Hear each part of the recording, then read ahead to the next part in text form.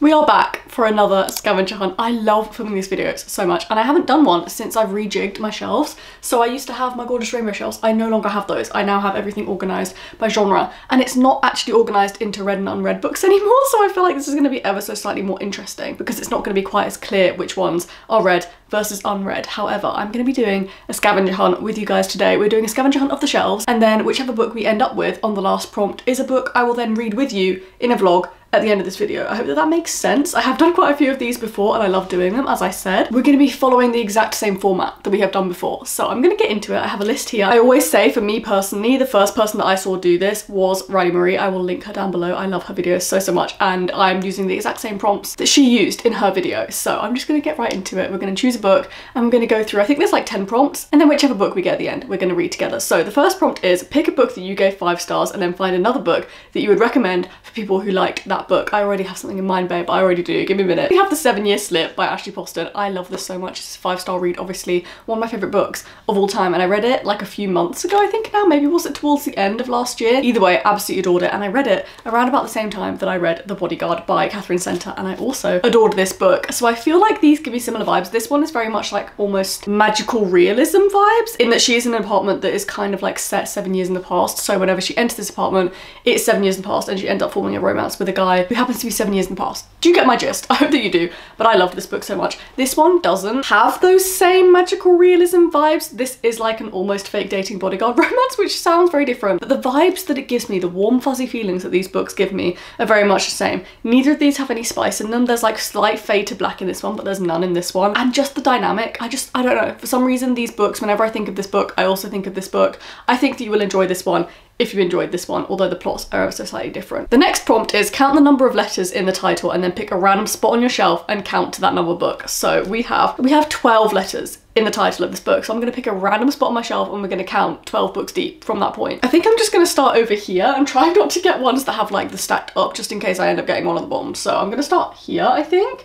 1, 2, 3, 4, 5, 6, 7, 8, 9, 10, 11, 12. We have Twisted Lies by Anna Huang. I feel like I always get books like this for this prompt. We have look at what is on the cover and find a book with similar elements. I always get books that have basically nothing on the cover. So on this one we just have like green with like some pearls and some butterflies, I think. So I'm gonna have to do a bit of a brainstorm because I don't think I have anything that's similar to that, but let me see what I can do. So that ended up taking me a hot minute, and I feel like the one that I found isn't like very close at all, but it's kind of the best I could do. I've got Play With Me by Becca Mac.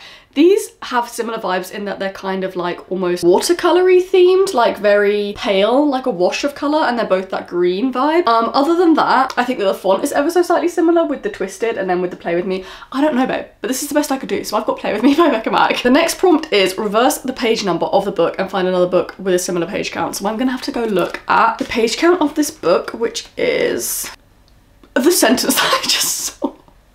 Oh my god. Anyway, I'm gonna have to glaze over that. We have 528, so 825. Why do I always get books that have such a high number? So I need to find a book with 825 pages or thereabouts. Right. I'm gonna go look at like my chunky Sarah J Maas books, or maybe my Priory of the Orange Tree, and we will see what I can get that's close to 825. I think I'm gonna go with A Day of Fallen Night, purely because some of the books that I found that are close to 825, I feel like I've included in previous scavenger hunts, so I wanted to do something slightly different. This has 846, so it's close enough, I think. I've not actually read this book. I am terrified to read it. I did recently read Priory of the Orange Tree, which has been on my TBR for like 4 years, and this is the prequel, and it's obviously huge, so I'm scared. But this is the next book that we've gotten to in this scavenger hunt. I'm gonna see what the next prompt is. The next one is kind of difficult because I've got a book that I haven't read before, but it says list some of the tropes in the book and find another book that shares one or more of these tropes. I'm gonna have to go off of what the tropes are in the first book because that's kind of all I know. We have dragons, we have like training to do with dragons, we have kind of some found family aspects, we have war, obviously, that sort of vibe. We have like a sisterhood situation, like priestesses and stuff. I feel like I'm just gonna go with the dragon thing, and I have one book that I haven't read yet that has dragons in it, so I think that's the one I'm gonna choose. And that is Fear the Flames by Olivia Rose Darling. Now, I know my heart of hearts these books aren't similar. I know it, babe,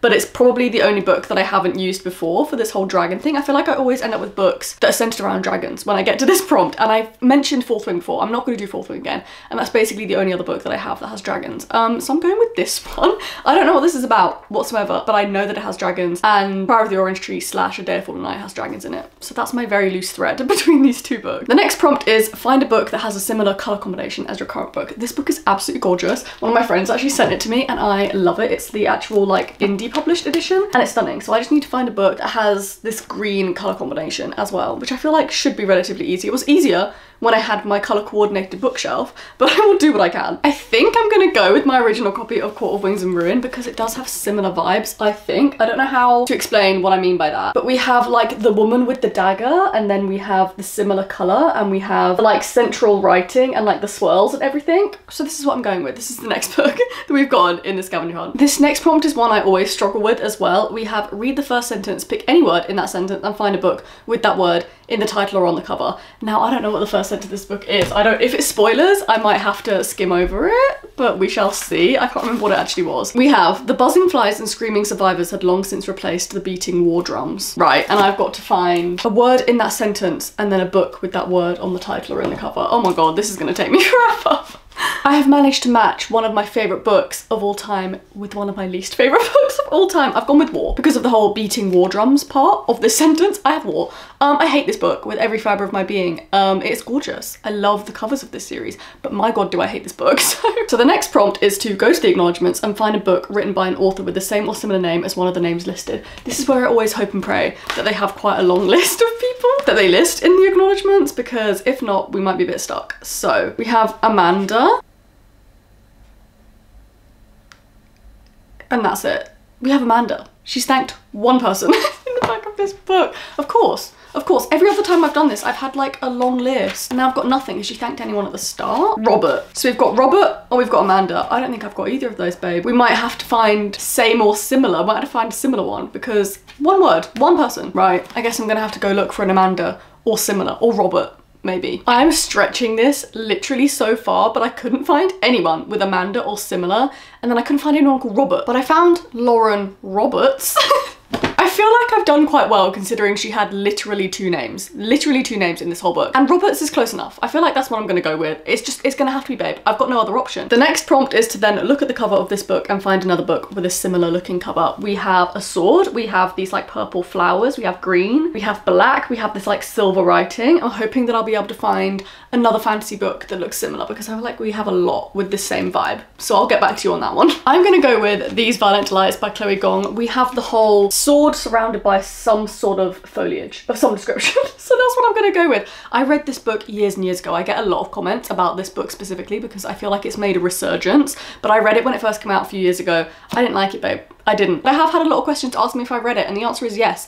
I just didn't like it. We are now on to the very last prompt, and we have add your birth month and day together and turn to that page and find a book with that word in the title. This is notoriously the most difficult one that I ever get to because I find it so hard to find books that have the same word or whatever as the page. So my birth month is March, my birth date is the 6th, so we add those two together and we get 9. So I'm gonna go to page 9 and look at the first one. We have dance. The first word is dance. I don't think I've got anything with dance, babe. We might have to go beyond that. Before, I've had to do the first word and then slowly work my way down until I finally find a book with the same one. But equally, because it has to be a book that I've also not read, it makes it a lot more difficult. The only book that's coming to mind is Dance of Thieves, but I don't actually own that. I do want to read it, but I don't actually own it, so it wouldn't be much of a bookshelf scavenger hunt because I don't own it yet, but we might have to revert to that if I can't find anything. So I'm gonna have a look for something with dance or similar, and I'll get back to you. When I tell you I've been looking for the last like 20 minutes, I've been scouring my Goodreads, scouring my shelves, everything. I don't have anything to do with dance. The only one I said before that I could think of was Dance of Thieves, but I don't own that.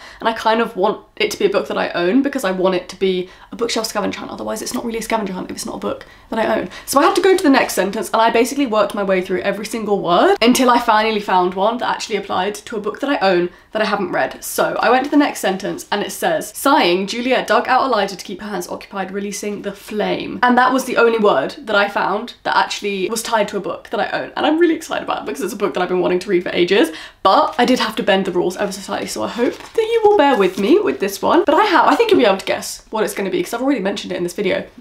I have Fear the Flames by Olivia Rose Darling. I feel like I've been attempting to find a way to include this book in a video, and it's literally perfect. This is perfect. I was gonna do another like reading fantasy vlog, but maybe I will have to choose some other books for that, but I am so excited for this. I don't know what it's about, babe. I don't. I know that it's dragons, I know that it's fantasy, I know that it's romance. And those are three things that I'm very much here for. So I'm gonna be reading this book with you guys. Thank you again to Regan, one of my gorgeous friends who actually sent this to me, because otherwise I would not have my hands on it, because I have been looking for it for so long, but it's being republished, and I think therefore it's not being republished until like the end of the year. So she managed to get her hands on an indie copy of this for me, and I'm forever grateful. So I'm gonna be reading this with you guys. I've heard amazing things. I can't wait. Everyone seems to love it. And when I mentioned it in previous videos, everyone was basically saying, oh my God, it's so underrated. It's amazing. It's the best thing ever. So I'm very excited to read this book. So let's skip over to future Ellen, I guess, that will have some thoughts and feelings to share on this book. It has been a hot minute since I last spoke to you guys. I feel like I haven't spoken to the camera in like weeks probably at this point, and it's true because I haven't. I purposely pre-filmed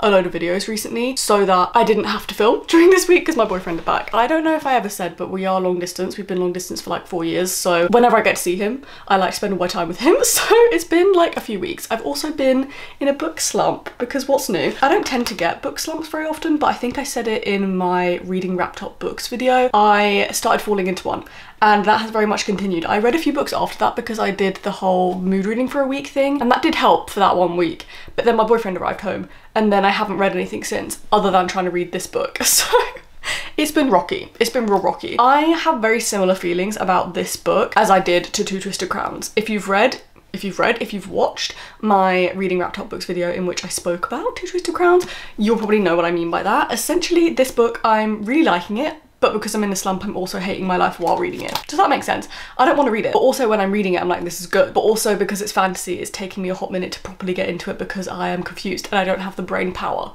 at the moment to actually dedicate to reading this book. I hope that that makes sense, but I am really liking it. It's just taking me a really long time to read because I'm just not in the mood. I'm not. And the first 100 pages, oh my God, took me so long to get through. So long. I'm now halfway through, 289 pages through, but it's one of those just moving really, really slowly. In this one, we follow our main character who is a queen. She's like ran away from her, I guess, original kingdom that she was from, and she's living in her own little kingdom that she like made, right? And she's got friends and family there. One day she comes across this commander of, I think, the thing is, I don't really understand the kingdoms. Either way, she comes across the commander of like another kingdom, and basically they end up making a bit of like a truce together in order to take down the king, her father, from her original kingdom, because she is like rightful queen or something if she gets rid of him, and she has some dragons that are like hers, and I think that's the reason why the king doesn't like her, why her dad doesn't like her, is because she has these dragons and she's more powerful than him, so he was threatened by her and basically, I think, kept her in the dungeons for ages. She managed to escape, whatever,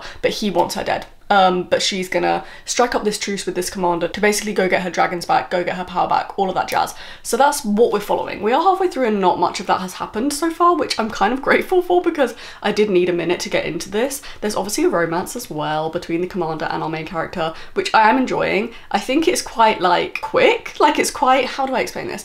It's not insta love by any means, but it was very like off the bat, we knew that there was going to be romance between these guys because it was very obvious, which is kind of fun, but also kind of like, oh, okay, is that what we're doing? Fine. I think this book is sitting at like a 4-star. I feel like I've just said a load of reasons why I'm not loving it, but I am very much enjoying it. It's a 4-star at the minute. I don't think it's going to be a 5-star read, but I am very much enjoying it. And it is the type of fantasy that I like. I feel like I spoke about this in my reading fantasy for a week. I have very specific fantasy that I really, really like, and this is falling into that category. So I'm happy. It's just taking me a long time to read, and it's currently Monday when I'm filming this, and this needs to go up on Wednesday, so still got half a book to read. Either way, we'll see what happens. Most likely I'll check in with you once I've actually finished it. Overall, enjoying it, just taking me a hot minute because I'm in a bit of a slump. But what can you do? I'm gonna sign off for now because this lighting is literally disgusting, but I'm gonna carry on reading this and I will check in with you with my final thoughts once I have them to share with you. Good morning, everyone. It is the next day since I last checked in with you. I'm in my car, I'm about to go to work, but I thought I would check in with you because I ended up finishing this book last night. I really liked this in the end. I think if I had to be really, really, really specific, it would be like a 3.75, but I ended up giving it a 4-star on Goodreads. I really liked this. I think all of my thoughts from my last check-in still stand in that I am most certainly in a book slump, and I think that kind of impacted my reading experience with this because this is very similar to Two Twisted Crowns in that I really liked the book, but my experience while reading it was not great because I was in a reading slump and I didn't want to pick it up. So I kind of had to force myself through it, not because it was bad, but just because I didn't want to read. At the time that I picked this up, I didn't want to read. And so I just had to force myself through it. But I did really like it. I think the romance was really cute. I think the plot was interesting. I do think that not a hell of a lot happens, if I'm going to be completely honest with you, which at the time of reading this book was kind of a good thing because I, like I said, was in a reading slump and I didn't want to read, and so I didn't want anything that was too taxing on my little brain, and this wasn't. So that was good at the time, but I think on the back it says this is the first book in a new high fantasy series. I don't think it's high fantasy. I don't, especially not this book, because the first like 400 pages are very much set up, which makes sense. Again, if this is a series and this is the first book in a series and we're gonna get more, it makes sense, right? But either way, I really liked this book. I think it would get a 4-star, a 3.75 4-star, but it was really fun. And I will most likely read more books in this series if I can get my hands on them. Like I said, I think I said before, this was so difficult to get my hands on. My friend Regan had to send this to me because I physically could not get my hands on it.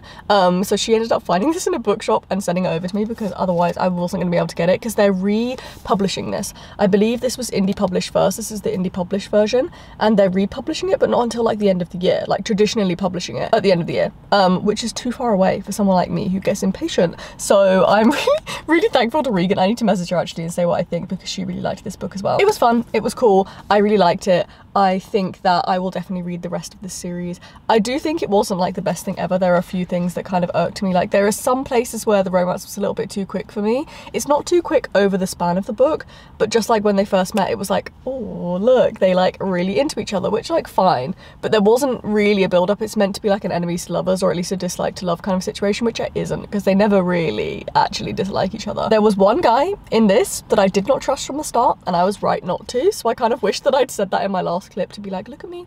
I know, like I knew that this was gonna happen. But yeah, this was really fun. If you guys have read this book, let me know, because I feel like it's one of those that I assumed was really popular, and then I looked on Goodreads and it's got like barely any ratings, and I don't know if that's because it's just so difficult to get your hands on, or if I'm just in like the little like microcosm, is that the right word? Little microcosm, little bubble of people that have heard about this, but I feel like it was doing the rounds on Book Talk, so I just assumed that everyone had heard and read this book. But if you haven't, I definitely would recommend it. It's got spice in it for sure. It's not like super duper intense, but there's definitely spice scenes in this, so that if that's not your thing, then I also obviously wouldn't recommend this. But overall, really enjoyed this book. Glad that I picked it up. I'm still in a book slump, but what can you do? So that's it for this video. I hope that it wasn't too short because I only ended up doing 2 check-ins for this book, but it feels a bit overkill to do anything more than that because it's just a one book, and I read it in the end over the span of like 2 days. But I hope that you enjoyed this video. I really like doing the bookshelf scavenger hunts, so if you do as well, then feel free to let me know and I'll do more of them because they're quite a nice reprieve between doing reading vlogs that consist of like 3 books. It's quite nice to do ones that have like 1 book and I get to